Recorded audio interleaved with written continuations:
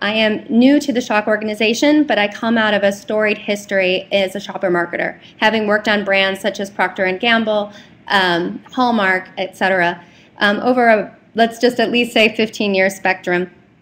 And through that time, I've seen a lot of different types of shopper marketing. And where I think we're at this interesting crossroads now where the science can be improved upon with the art side of marketing. So we're going to take a look at some work that was done outside of this company, as well as a bit of a we're going to lay a bit of groundwork in terms of what shopper marketing is and where the potential is, and then start to get into hopefully a more inspirational place. Since I come out of the creative field, my background is not as deep in data as maybe some, though I do understand its power of really driving great thinking and great ideas. So I'll share with you some data points up front. But if you have further questions around research, I'll do my best to answer them. But we'll try and get the right people to weigh in as a follow-up if there's specific need in that space. So let's go ahead and get started. I believe those of us then in the call and also participating understand the word path to purchase. And it used to be seen as a funnel. And it was fairly direct. There was awareness. And then you drove further down the funnel, ultimately driving with a transactional purchase. But the realities are that this is much more convoluted, that this path has a series of starts and stops as you think about shoppers entering in various points through their shopping cycle. Sometimes they're using a mobile device, sometimes they're using an actual cart in an aisle, but either way there's various influences that are causing them to begin and to end their shopper sequence. So what's becoming more and more interesting is how these other medias are crossing over into the world of shopper. So for example, this great fact from Google is 83% of viewers of a TV ad are actually searching for a product. And what I find even more interesting is what they're searching. So fashion and accessories, well, being a woman, that doesn't make a lot of, it's not a big surprise to me. I'll certainly look up a dress I might have seen or a fashion accessory that my heart might have sparked to upon seeing an ad. And consumer electronics, which are a much more involved purchase, doesn't surprise me much either.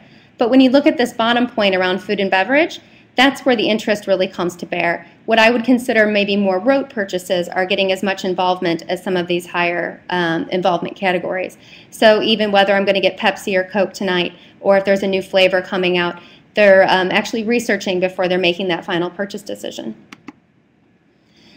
And 79% of these shoppers are relying on smartphones to help with their shopping. Well, being a mom, this isn't really surprising to me. I'm usually in a series of trying to update my list in the middle of an aisle, usually from a husband or some other family member giving me input. But also what they're doing with it is they're looking at pricing. They're deciding whether they're going to shop at this retailer versus a different retailer based on those prices. They're also looking at product information. Do I want Crest with whitening or do I want Crest with, for sensitive teeth?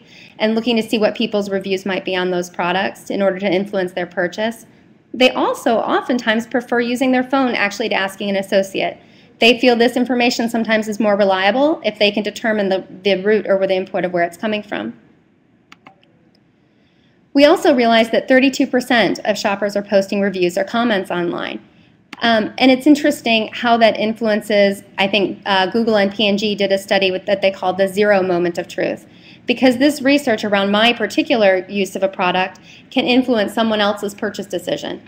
And 94% are saying that this research has influenced their purchase decision. And 58% are saying it influenced them a lot. So as we think about a product's experience with a shopper or with an end consumer, that has a huge potential of impacting those new shoppers as they're looking down that product. We also know that 38 million people say purchase decisions are being influenced by social media. And I think with F-commerce and other social commerce kind of on the uptick, we shouldn't be too surprised by that fact. But I think the amount of time they're actually spending and the brands in which they're choosing to engage with is very interesting. So it's not just influenced by what my friends might say, but it's also what the brands might say within this social space. So therefore, it shouldn't come as any big surprise with this convoluted shopping path now that shoppers still expect this experience to be integrated. And the realities are that 80% are disappointed. So what this would make us think is that the power would be in the integration. It would be similar message, similar tone and tenor across all integrated communications. And I think that's yes, but there's more to it than that. It's also about the power of the connection. And this is where I would like to go a little bit deeper in terms of how we actually are looking to amplify that connection with our shopper, and that's where the art as well as the science can really come to bear. So for example, just for inspiration, I brought up Procter & Gamble's proud sponsor of moms. Now this is probably top of mind because there's a tremendous amount of media right now going on that talks about the Olympics partnership and Procter as they look at 2012 in London. However, this campaign was started in 2010 under the umbrella of proud sponsor of moms. And there was actually a pretty compelling television spot that was created by, I believe, Wyden and Kennedy that played and pulled at the heartstrings of moms. So the spot itself, if you're not familiar, showed a bunch of children on podiums accepting awards, or children stepping out on the ice to skate, or participating in Winter Olympic sports. And then at the very kind of pinnacle of the spot, you have what looks to be maybe an 8, 10-year-old boy on skis ready to go down a very large hill in terms of a jump. And you pan over to the audience and see this child's mom watching from the stands with that very like, gosh, I hope he does great look on her face. You can just feel her heart waiting. And then it closes with the comment, to their moms, they'll always be kids. Then there's a quick sequence of logos flashing up, and then it resolves on the P&G proud sponsor of moms tag. So what's interesting is Procter & Gamble took, I believe it's a 30-second spot, and put the majority of the time based on this emotional connection, closing with a very heartstringy line, but very little impact on their logos and the brands themselves, and resolving on P&G, which was one of the few times Procter & Gamble as a brand was brought to market. So potentially the most compelling is the viewers of this ad, moms probably particularly, felt such a resonance emotionally with this spot that 16% of the viewers of this spot went online and searched for what Procter & Gamble was and how they could participate. So they felt such an emotional connection, they wanted to figure out what brands or what they could do to actually be part of this company that really gets me or understands me as a mom. So that helps us start to see that it's actually a combination of the rational, but also the power of that emotional connection that drives that bigger connection with our shopper and has a bigger opportunity of influencing purchase. So once we looked at that spot and we really digested it further, kind of played with this emotional versus rational balance, we wanted to sit down and see if we could prove it here at Schawk. So what could we do to play out this emotional connection and see if that actually delivered a fairly strong ROI? So working across our offices, we strive to create ideas to inspire the shopper rationally and emotionally. We also set out to find ideas that would speak singularly to her heart as well as her mind. And an example I'm going to give you is one that one of our offices in Europe worked on for Grolsch beer. So the opportunity was to help this brand gain share and ultimately drive additional purchases within a very, very crowded landscape. So this is a U.S. aisle shot. I haven't made it to Amsterdam in the last blink, but I believe their situation is very similar. It's a lot of brands on shelf, and they're probably traditionally shopped with very rote behavior habits. But Grolsch themselves, it is on this aisle, and it certainly doesn't pop out. It's actually pretty central underneath Guinness. So how could you make a brand like a beer brand in such a cluttered environment stand out and ultimately drive increase of purchase? Well, we felt like the opportunity might lie not just in a price-driven or a benefit-driven communication, but also in an emotional connection with that shopper or that consumer.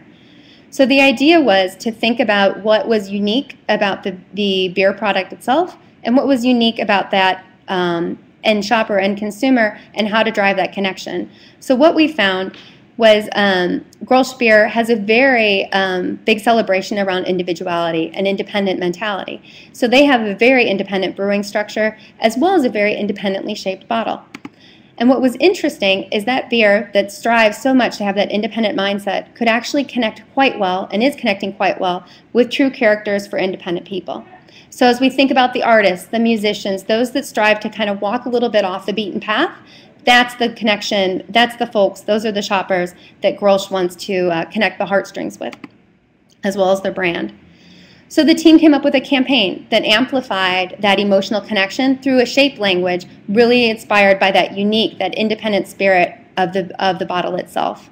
So as you look through these communication pieces, you can see for the musicians, the piano keys, you have the bottles as the black keys. As you look at the microphone, the bottle shape is embedded within that microphone. And even at events where these independent thinkers tend to want to come and celebrate, you have that bottle shape kind of being woven into those communications as well. So what we found is through that emotional connection, along with the rational, yes, we had to have the right price points within shelf that were appropriate to this product, but we could start to see the health of the brand emerging. So you saw an increase in brand awareness. You also saw an increase in consideration. So we know the brand is healthy and that brand on Grolsch is really resonating. But the really interesting part is the case volume increase. So through this emotional connection, driving connection with those independent-minded souls and driving them that this is their beer because we're also similarly independent-minded, we get you on a heart way as well as a mind way, we were actually able to see an increase in sales. Additionally, I want to take you through Lord & Taylor. So looking at it from a retailer standpoint, we felt, okay, we can start to understand how a brand can really have a strong, deep emotional connection with the shopper, but what about a retailer that has to hold a bunch of different brands? So we looked at Lord & Taylor themselves, and if we thought about Mother's Day, this was an opportunity to really test out this philosophy. So Mother's Day is also a very cluttered environment. Here's just a snapshot of things that were out this past Mother's Day. It's usually about deal. It's usually trying to get a retailer to be very top of their trip list, and usually with a selection of items that might be perfect for mom closely behind. For Lord & Taylor, we decided to take a step back and look at that emotional connection. And the idea we all rallied around was this things I've learned from mom.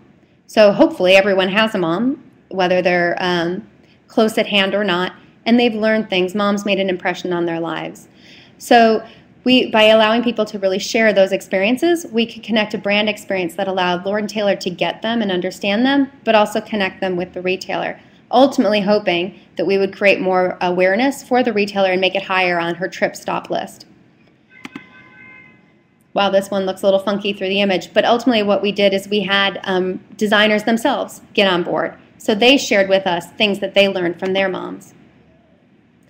And we also took it online, and we invited our social channels to participate and tell us what things they learned from mom. And of course, we were willing to reward them for their efforts. The realities at the end of this were we got a lot of information. We had great quotes from wonderful designers that were very heartstringing. We had wonderful information from our shoppers about things mom shared with them and taught them. And we had video content as well that they were willing to share. And then we took that content and we actually brought it to the windows of Lord & Taylor. So now these bits of wisdom that were given from mom, they were actually brought to the retailer themselves. And there was a little bit of celebrity for those shoppers if their quotes were chosen, but additionally it felt very authentic and it felt very truthful. And it felt like a logical place that Lord & Taylor could be, understanding moms as well as the shopper for this time of year. And second quarter results are not published yet, so I can't share those with you in detail, but at least from what we can tell you, we know social media involvement went up over 200%, which has brought our Facebook fans for Lord & Taylor up well over the 200,000s. And I'll take one more quick retailer, and this one is just unveiling at the moment for the Home Depot. So if we're starting to feel traction around this connection between the shopper emotionally as well as rationally, what about the Home Depot? Let's look at even men, shall we say, maybe I'll say a little bit lesser sometimes of the emotional spectrum. How could we connect with them emotionally as well as rationally? What would that help us do? What might that achieve for us? And luckily for us, we were given a tremendous opportunity in the heart of New York for the Manhattan flagship Home Depot store. They asked Schawk to look at recreating their windows. Now this is actually at a point of unveiling right now, so those of you that are lucky enough to live close to New York City, you can go ahead and look at it yourselves, and please give me your feedback as to how you feel it's going. But for us, we wanted to see what could we do that was more than what was being done currently. Now this is the past windows that were up prior to our involvement, and you'll see very product-centric stories around those windows. Beautifully done and beautifully propped, but is there an opportunity to make more of an emotional connection as well as the product feature? So conveniently, this is all unveiling around the time of the 4th of July, and there's a lot of heart for that holiday, a lot of strong Americana, certainly in the halls and in the the streets of New York. So we did want to make sure we played off that emotional connection. But we went deeper when it came to the windows themselves. Let's invite our shoppers as they're walking by to really be inspired by this retailer and what it could do for a much more urban setting for them. So around the image you're seeing on the far left around make a bold statement, how could we really invite them to come into the store and find these beautiful things that they may not have thought Home Depot could provide for them, but in a very inspired way.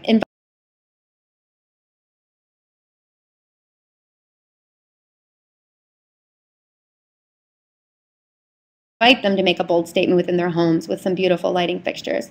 To the right, you see color your summer more stylish. Invite them to be inspired by color with Home Depot as their ally. And then in the lower is that call out that connects them to some digital tools that Home Depot has available through the App Store to help them even take that experience with them.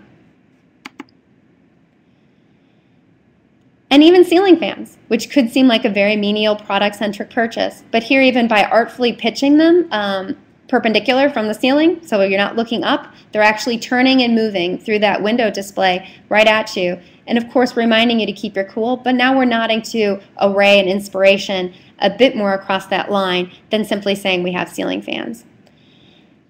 And we're also peppering in communications that drive them to digital. So recognizing our shoppers might need to do some investigative work prior to coming in and deciding what they want. We want to help them connect to the HomeDepot.com mobile site so that they can sign up for savings specifically, but also find and browse more products and more tools to help them make a purchase.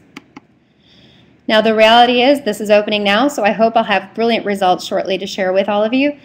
But we do believe that by starting to do this emotional connection as well as the rational, we should see some interesting ROI in the near term. So ultimately here, we believe based on that inspiration we saw P&G kind of break the mold on, we believe we're starting to prove something pretty powerful. We believe that the true potential of shopper marketing is found as much in the heart of the matter as it is in the pocketbook. And that's what I had for you all today. I'm going to try and figure out how I enable questions, and I look forward to hearing more. We can dialogue around this work.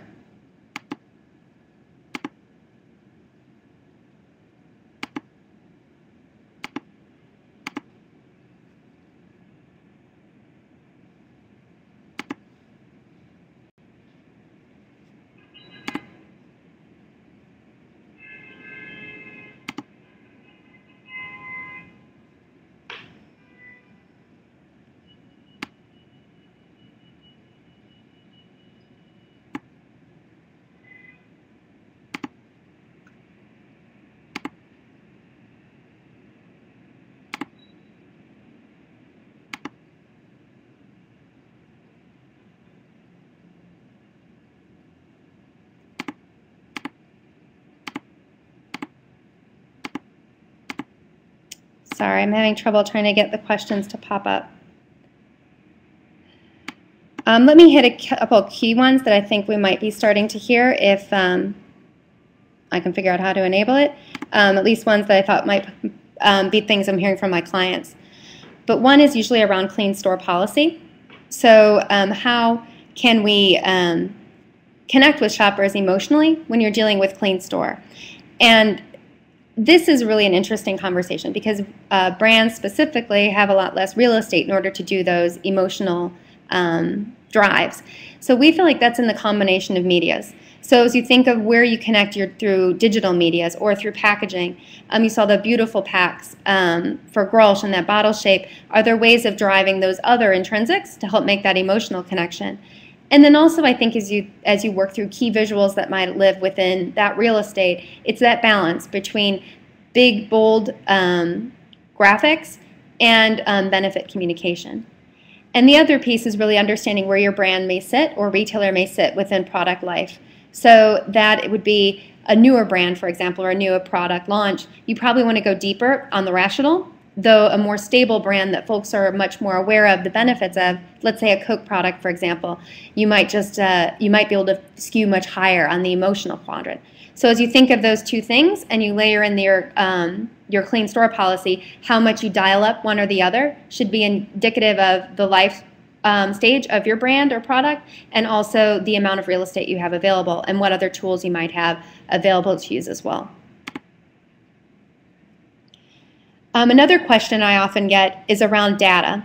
How much of a role should data play in the shopper space? And obviously the answer is huge. Data is a key driver and a key insight miner for us, especially as creative people. But I think the balance is in making sure the data doesn't cripple you. So data can be a great enabler and help you uncover some new things. However, from that point, you need to have a creative inspiration and the jumping off point and be willing to stretch and potentially test and learn how much emotion you should dial up and how much you allow creativity to take over that charge. And then usually the last question I get is around ROI. How do you know it's going to drive ROI? And the realities are we never know, right? I'm sure when P&G went to market in 2010 with that Olympics campaign, they weren't exactly sure they'd see the sales lift that they ended up seeing. So it is a little bit of a leap of faith potentially, but I think if we start to be authentic in our connection and our resonance with that shopper, and it comes from a truthful place, and we allow creativity based in data and insight to be the driver of that inspiration, that we will see a stronger ROI. Certainly in a retailer space, ROI becomes more loyalty or stickiness, but from a brand or a product central view, it's much more about increased purchase, right, or repeat purchase.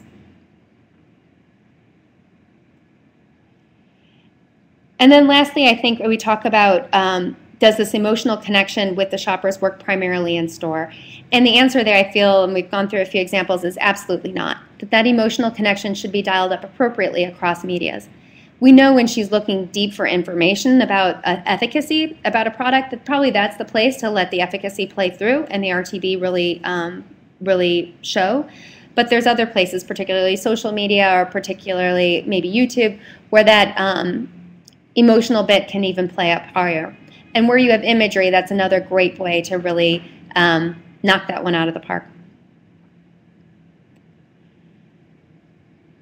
So this is what I have for everyone today. I apologize I'm not doing such a great job using my filters to see all of the questions, but I hope if you have some, you can certainly reach out to me directly. My email is attached here on this last screen, and I'd love to have further dialogue around whether you guys feel this this is a provocative stance for shopper marketing or something that certainly is things you're already doing and traction you're starting to see. It really puts the power a bit more in a creative art camp than strictly, I think, much more of the science, which shopper marketing seems to have been residing for a very long time. So if there's creative people participating, I guess I'd ask you to pick up the torch. I think we have a big job to do of really bringing the bar higher for shopper marketing as an inspirational, creative space, and a little less maybe in just trying to be quite so efficacy driven. So thank you everyone for participating, and thank you for everyone.